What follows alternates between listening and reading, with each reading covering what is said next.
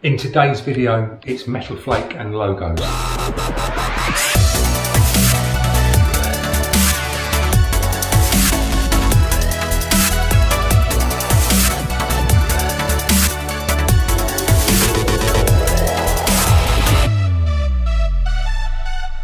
Hi everybody, welcome back to the channel and welcome back to part 3 on how to paint a fiberglass mini bonnet.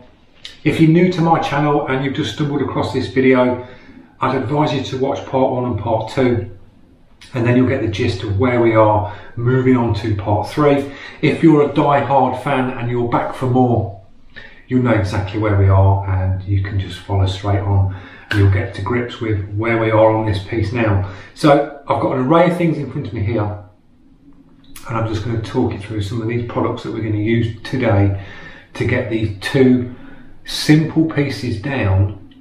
When you see it at the end of this video, they're quite simple two pieces, but these are the products you'll need to get this job done.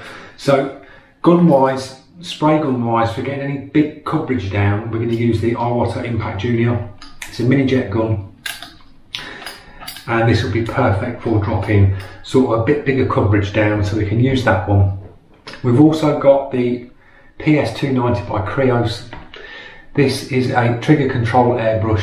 You have got a spot cap and you also get a fan cap with this, so you can get like a 2-inch to 3-inch fan pattern. So it's a great brush for a bit of detail and dropping a bit of coverage down, so we can use this one today. Next to that we've got the Iwata Eclipse. Now as you can see, we've got the Flake King 500 fitted to the front of this. There are videos on the channel on the Flake King, full review on their setups, guns and things like that, if you want to click over and have a look at that. So we're going to be dropping a little bit of metal flake. We've got some silver fine metal flake we're going to do today, and I'll show you the stages of that as we crack on with this video. Tapes, we've got a standard 2-inch tape, inch tape, and I'm using the J-tape 3mm fine line to fine line out the bonnet stripe again. The paints that we're using today is going to be, we're using a surface binder by Flake King. It's the FK50, and this will be incorporated with the metal flake. You'll see them stages later on. We've got some Candid Red, Ruby Red, which is this one, by Specialist Paints. If you're looking at buying some Candy Red from Specialist Paints, this one's the Candy Concentrate, and you will need their D-thinner to go with it. You can't mix it with a 2K thinner or any other thinner that you've got. You have to use their brand to go with their paint scheme. I have tried other thinners in the past and it absolutely destroyed the Candy. But that was when I first started out and I just, I want some Candy when I brought it. So just have a good check on what you're buying and what scheme will mix with another scheme, because some paints don't like to sit on top of each other. I usually stick to solvent on my bases and stick to one solvent brand and work them solvents up, and then when it comes to airbrushing, it's always water-based acrylics. Then I do my layers on water-based acrylics, and then sealing it down will be your 2K gloss, your clear coats over the top of that. But the brands that I use, I know how they're intermix and I know how they lay on top of each other and things like that. That's why I always stick to the ones you'll see in my videos, because I know they work and there's no issues or problems in the future with them. So they're the bits we're going to be using. We've got some paper for masking out. I've also got some vinyl mask. This is just an off-cut piece I had left over, so we can use that for text. I can go either that way or I can use transfer paper and we can trace across to this, chop it out and get the text in. So they're all the bits we're using today to get these little projects done on this mini bonnet today. I'll drop you in some time lapses. I'll do some live chatting while I'm spraying, so you can see it firsthand with what's going on instead of a speeded up time lapse and it just goes ding and it's all complete. So yeah, let's crack on guys. I'm going to paint some coffee, wake up a bit because it's really early, and I'll see you in the first stage. See you in a bit. Right guys, I've cut out the text. I basically used some transfer tape, pulled the logo up, dropped the transfer tape onto the laptop screen nice and easy. You're just tracing across. If you've not got a cutter plotter like I've not got, you can do it this way. It's basically old school tracing technique. So we've got the text all sized up and cut out. We've got the internal part of the lettering, and we've got that piece that we're going to use. We've got the Austin Cooper badge sized up and cut out. I've got some tracing paper there as well. So when it comes to dropping the actual text across, I'll scribble on the back of that in pencil, place that on the white of the bonnet, and I can just trace through, and then we can airbrush all these pieces on. So it's a little bit backwards way of doing it. If you've got a cutter plotter, it'd be like job done, bang, you've got 2 stencils made, nice and easy. But I've not got one, so that's the old school way. You can do it this way, it works.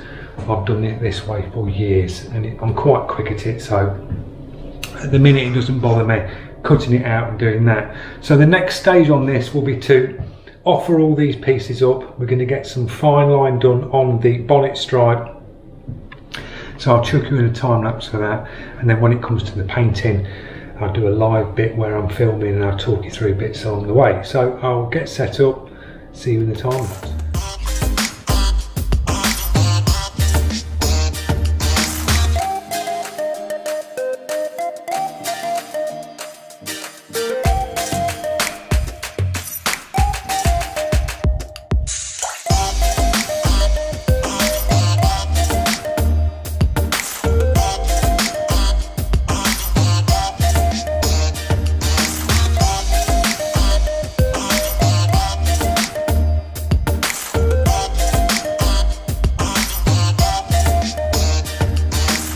Right, I've got the extractor going. I've got some of the Candy Ruby Red mixed up a little bit, and we've dropped that in the PS290 with the spot cap on. And in that last time lapse, you see me just mask out 2 pin lines. Now we're going to go in with the Candy Red and just put 2 candy stripes in this. Nice and simple. Just build the layers up. As it's candy, it's transparent, so you just build it up to the darkness that you want, so nice and easy. Air pressure's running about 25-30 psi. And just a nice light pass.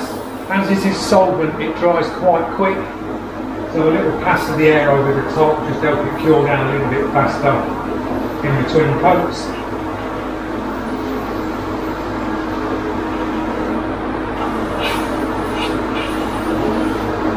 Camera's not probably picking this up, but that pearl that's underneath looks really nice now with that candy over the top. That pearl, I can see it just glistening underneath, so that's quite nice. So that's a couple of, about 2 or 3 passes of light on this. And I think that'll do for the Candy Red. So that's that stage, nice and simple, masked out. A couple of lines, we'll let that go off before we pull the masking off, and then we can move on to the next stage. We'll mask the lines out, drop a bit of the FK50 down, and we'll do a light metal flake over the top of that pearl, and then we can go back in with the text, back in with the Candy Red, and then we can do the Candy Red Italian job logo down there. So I'll see you in the next step. Right, I've masked that corner of the bonnet off so we can get no overspray on this now, and the next stage is what I've done. I've demasked that pin line, and where that pin line is, I've re-fine lined over that and covered the red pin line up. So as you can see there, there's the pin line. Drop that over the top like that. A little bit of masking again on top of that pin line. Nice and simple.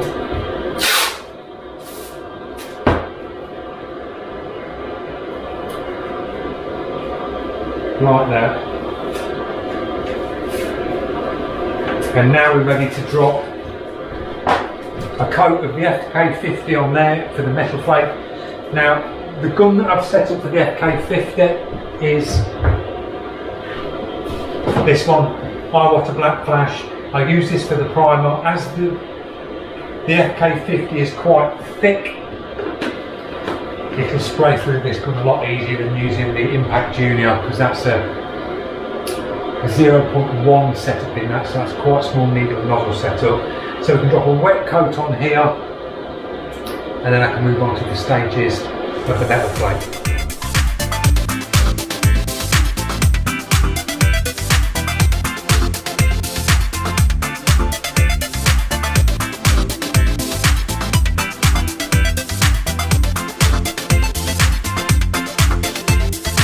Give you a little talk through that last stage.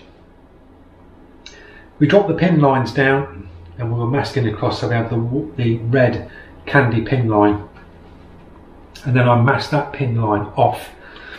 I dropped a wet coat of the FK50 down, and then when I metal flaked it, I dropped the pressure right down on the Eclipse with the FK500 and turned that pressure right down, and basically dusted a coat from about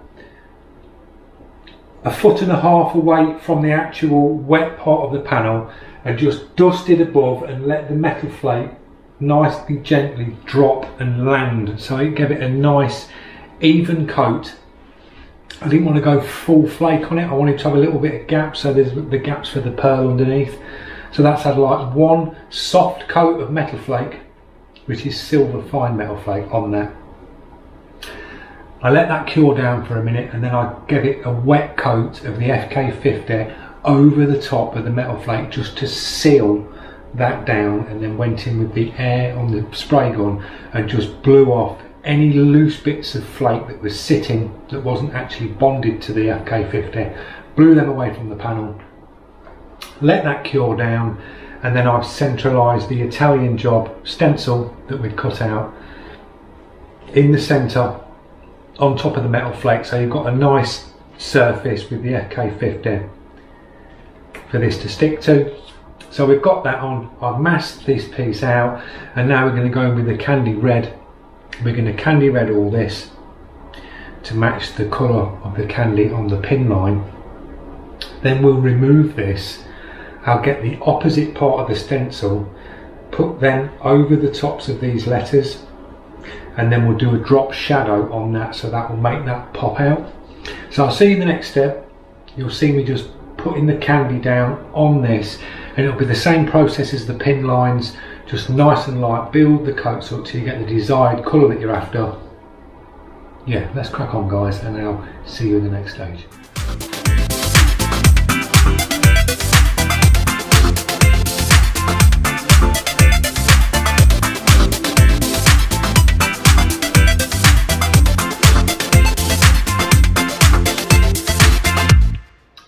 Right, I'll give you a little talk through. You've seen in that last time lapse, we put the stencil down and we've dropped the candy red over. So we've got the Italian job in candy red. That was about 3 or 4 coats just to match up this pin line that we put the pin line in, just to match the colour across. Now the next stage on this is to get the opposite part of the text, which will be this piece, and I'll lay all the text over the top of these letters all the way down, and then I'm going to do a transparent black and then just do a drop shadow round the letters, and then that will just make that pop up a bit, and then that piece will be finished. I can demask it then, and then we can start moving on to the Cooper logo and the S badge on the front, and we'll move on to that stage. So I'll see you in the next time lapse.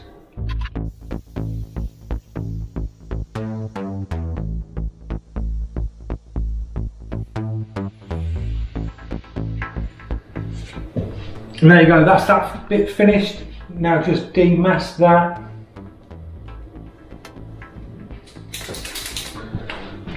You just get a white paint pen, and now we'll just highlight the top edges. And there you go, that bit's finished. So that's the lettering done. Nicely pops off the panel, and that'll look really, really nice once this is clear coated. That metallic and that metal flake will just pop. So now we can move on to the next stage, and we can start demasking this, and then I'll take you through the stages of dropping the logo on the front and then we'll wrap this one up, guys.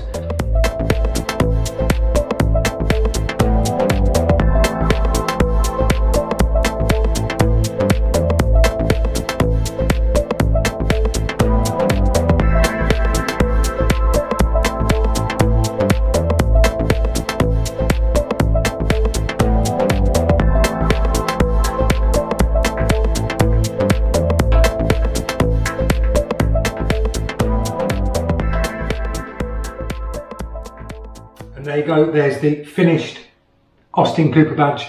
I'll give you a little chat on how I did it. Cut it out on transfer tape, laid it on the top as you've seen in that time lapse. I sprayed some forward frozen white in, and then I basically went in with a piece of tracing paper with the Cooper logo on. I penciled on the back of the tracing paper, put that to the front, and then just penciled over, which gave me a pencil outline, and then work from that with a transparent black Posca paint pens. We use the Pocket Graphics by Scott McKay for some of the straight edges, a scalpel at the end just to put some nice little sharp highlights in where they needed to go, and that's how it's come out, guys. So that's that bit complete. You've seen the stages of that, so that's all in now. The airbrush that I used to drop the logo in was the PS270 by Creos. It's a 0.2, brilliant for detail, and that just nipped that in the bud there for us, job done. So I hope you've enjoyed this episode, and I hope you can join me in the next episode, which will be part 4. We'll be doing the portrait, Michael Caine, and then we'll be going through the clear coat stages, and I can take you through all the clear coat, the gun, the setup, the clear that I'm going to use, and the application on how to do it. So yeah, I'll see you lot in the next one. Thanks for watching.